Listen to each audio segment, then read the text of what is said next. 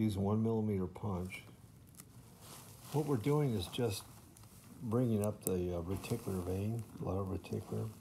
It's not that we really have, we remove it, but the other reason we do this is to get all the retained blood out that may be in there.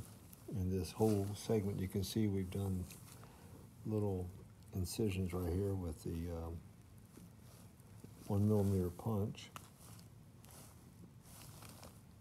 There's the vein right here. So we take it up, take it out as much as possible.